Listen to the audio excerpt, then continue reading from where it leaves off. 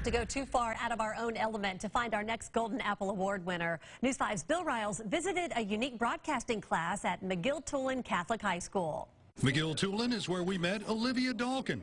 You're a Golden Apple Award winner. All right, thank you. Hey, buddy.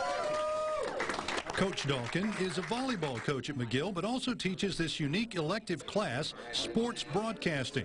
She's been doing it about 5 years. They put a lot of work in. So to have 7 kids that are live streaming events twice a week, doing the live commentary, the work that it takes to put into it, to be able to know what you're talking about and do it successfully, and to review, critique yourself. One student who was particularly inspired is Christopher Moultrie. He now has his own YouTube channel. Go ahead, do your plug. Yeah, they can go subscribe. It's Chris. But yeah, Coach Dalken. What do you say? It's Chris? It's Chris. It's Chris. ITSSCHRYSS. Okay. Yeah. But yeah, Coach. That's going to confuse people.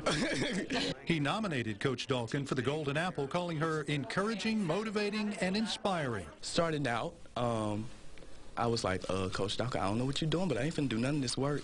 And she was like, how much you want to bet? In the fall, about twice a week, her students live stream football and volleyball games and take their pick of spring sports to broadcast.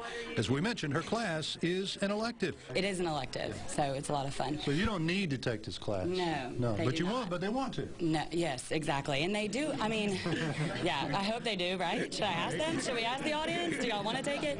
Our congratulations to Coach Olivia Dalken and McGill-Tulin High School for a job well done.